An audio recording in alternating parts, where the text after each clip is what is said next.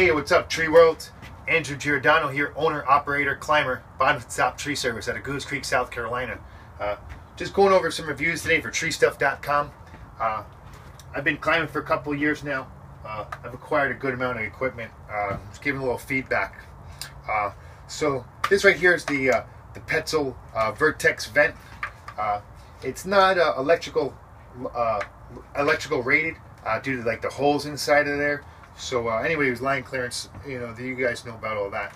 But really cool, those holes in there. I guess they do allow a little bit more access to airflow. In the winter time, you can close them up. Here in South Carolina, we got really warm summers and pretty cool winters. Not really cold, but definitely gets a little nippy, and it's nice to have be able to close them up too at the same time. I actually throw this thing in the wash.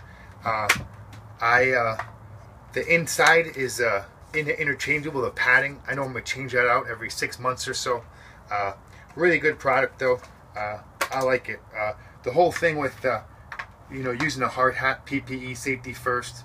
You don't get second chances in this game, so I don't play around. I always use my hard hat. So definitely get a hard hat, get something on that noggin.